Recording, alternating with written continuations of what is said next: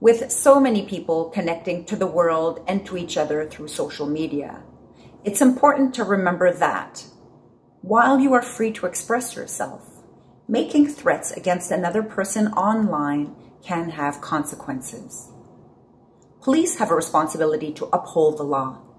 Threats to anyone, including politicians and public officials, may result in criminal charges. Remember, never post anything that could make others feel unsafe. Don't say anything online that you wouldn't say in person. What you post online stays online. And if you're feeling angry or upset, perhaps take a break and walk away from your device.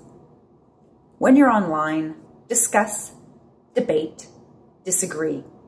Just don't break the law.